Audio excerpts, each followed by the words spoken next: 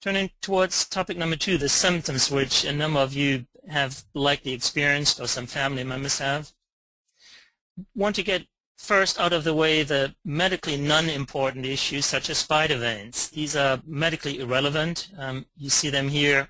They may be unsightly. They can be treated with injections by vein clinics, but medically they do not play any role. They do not predispose to DVT or PE, and we tend to ignore them. Now, varicose veins often are also clinically not that relevant in the sense that most people with varicose veins do not develop DVT or PE, the more dangerous clots. Varicose veins, you can see here, is this sausage-like or worm-like appearance of veins which have widened due to structural abnormalities. And here on the right you see an abnormal varicose vein. And what can happen is that clots form in these widened varicose veins. And these would be superficial clots. They're underneath the skin. And those superficial clots are typically also not dangerous, even though it can be quite painful, and we'll get to that in a second. Varicose veins can be removed by vascular clinics, vascular surgeons, but the majority of people with varicose veins will not develop DVT or PE.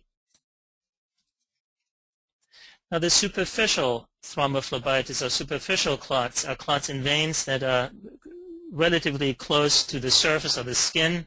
And here you see the leg, you see the deep vein, but you also see a superficial clot called less saphenous and greater saphenous vein.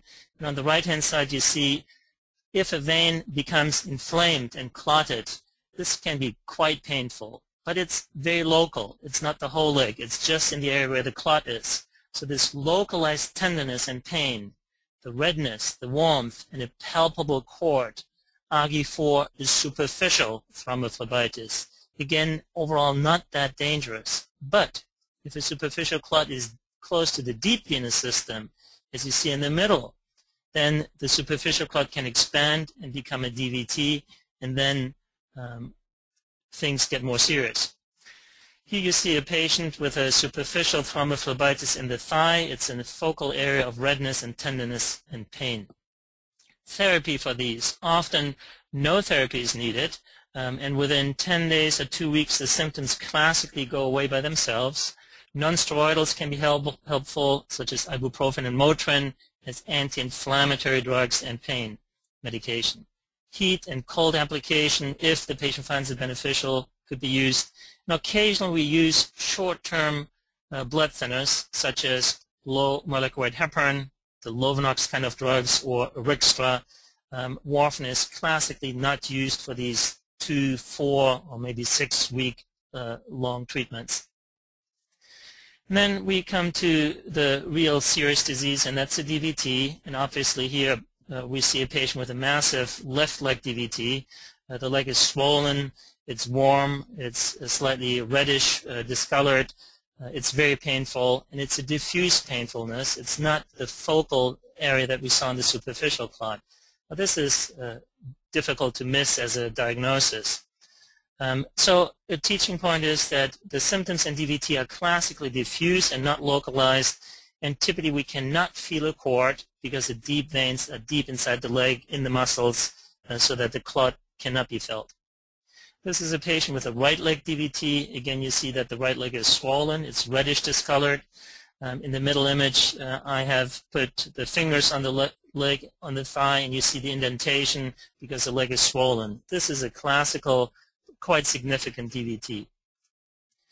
And here you see a patient with a DVT on the left side. Patient has pain, is not putting full weight onto the left leg. The leg is swollen.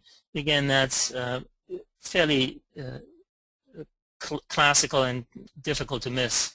But the symptoms can be quite subtle. Sometimes patients only have some pain in the calf. They have no swelling, and that's typically when diagnoses get missed or delayed.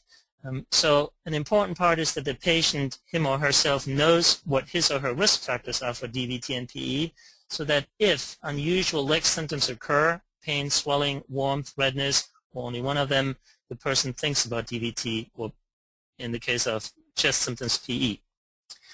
So the pulmonary embolism, a clot in the lung, classically comes from the leg. And you see here, right leg DVT, the clot travels as an embolus through the heart chamber to the lung, gets lodged in the lung, and causes a PE. There may be multiple PEs as the clot breaks up while it travels upstream. The classical symptoms are chest pain, classically when one takes a deep breath in, shortness of breath, cough, or an unexplained fast heart rate. However, symptoms again may be quite subtle, and maybe there's only chest pain or only mild shortness of breath. So it can be the whole spectrum of massive symptoms or barely any symptoms. So the key points maybe about symptoms for family members, patients, the general public certainly are to know the 4 symptoms of DVT and those of PE that we just discussed. And if you have had a DVT or PE, to make other family members aware, friends aware. Certainly family members are at increased risk for DVT, PE if you've had a clot, and that's referring to typically parents, siblings, and children, the so-called first-degree relatives. And while their risk may not be very high, it is still somewhat increased. We've discussed that symptoms can be subtle or can be pronounced. Symptoms can happen very suddenly, acutely, over 24 hours out of good health, or they can have a slow onset over days, weeks, and sometimes months, and slowly creep up so that it's more difficult to really recognize what is going on.